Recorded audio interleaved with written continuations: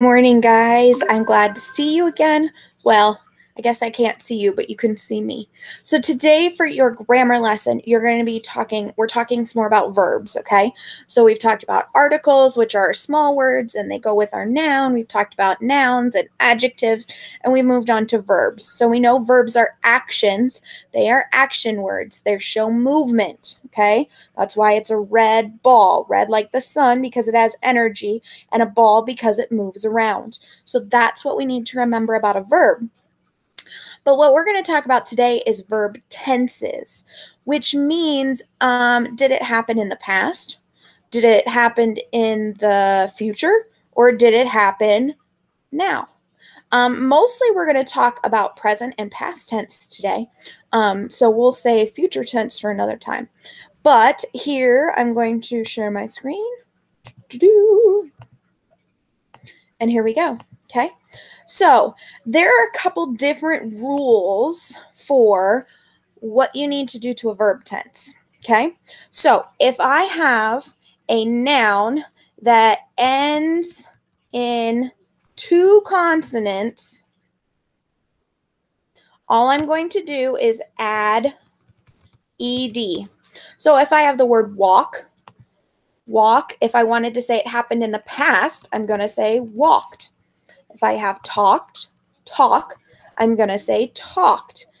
If I were to say dress, like go get, I dress in the morning, I would say dressed. I got dressed yesterday. If I wanted to say, give me a minute, I'll think of another one. But we see that they all end in two consonants at the end. So I have LK, I have LK, and I have SS. So it ends in two consonants, okay? So then I just add ED. Now we're going to look at these ones, okay? If I have a word like mop that has a short vowel, okay, it has a short vowel, then I'm going to double the last consonant, double consonant, and add ed. Let me show you. So instead of mop, if I just added ed, that says moped. So I need to keep that short vowel sound, that short O sound. So I'm going to add a second P and then add ed. That's mopped. Now, stopped. S-T-O-P-P-E-D. Clapped. C-L-A-P-P-E-D. Dragged. D-R-A-G-G-E-D. So if you have a short vowel sound, a, e, I, you need to double the consonant. I put a comma there, and add ed, okay?